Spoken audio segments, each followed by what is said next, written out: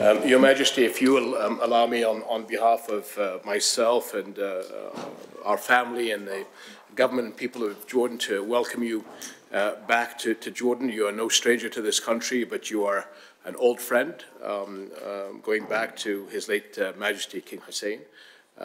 We cherish the family relationship between our two countries and obviously the official relationship we have with your government. Sweden is always looked with tremendous optimism from our part of the world, and I look forward that this visit is not only a chance for us to reconnect, but also to maybe discuss some of the issues that after 2 years of COVID we can re-strengthen the connectivity between Sweden and Jordan, and again the role that you play in the international community. There's so much to talk about. You and I have been discussing your passion for the environment, and I'm sure there's a lot of connectivity to be able to do that. And our hope is also to make sure that we can connect our private sectors, because again, we have young, savvy private sectors that they're the ones that I believe truly build the bridges between our nation. And I hope that we can work with your government to look at how we can get private sector engagement moving as quickly as possible. We're also very grateful to Sweden's position on the challenges and the role that you played for UNRWA. This is for us very, very important, and if it wasn't for the role of Sweden, I think Jordan and the region would have suffered because we have multiple refugees in our country and the region that have been sorely affected.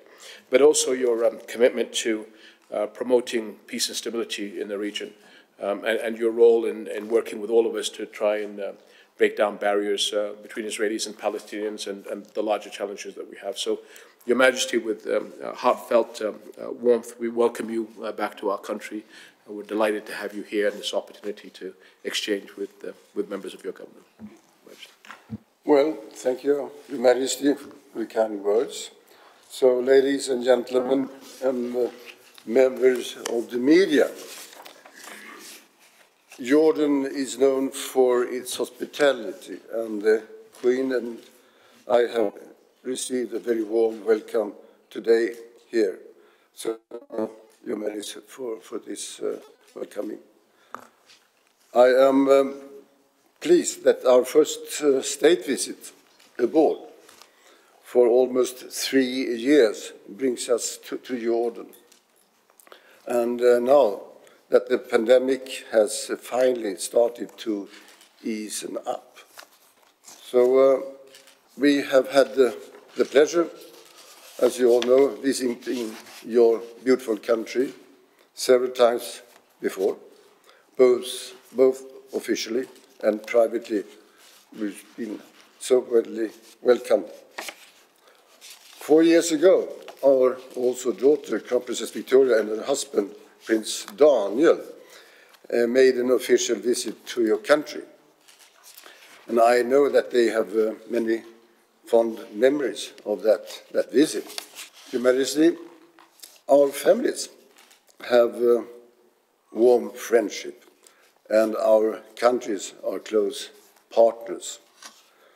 Not only have we had diplomatic relations for more than 70 years, but last year we also celebrated our 40 years Swedish presence here in Jordan. And today I will have the honor to inaugurate the new office of the Embassy of Sweden here in Amman, as well as the Swedish Dialogue Institute for Middle East and North Africa. So it is promising to see Swedish presence here in Amman expanding, and the relationship between Sweden and Jordan growing strongly. The Queen and I look very much forward, as you understand, to this continuing our visit here in your historical and dynamic country. So it's my hope that this state visit will contribute to further developing of the cooperations and friendship between our countries and people. So thank you very much, and I'm looking forward. Thank you.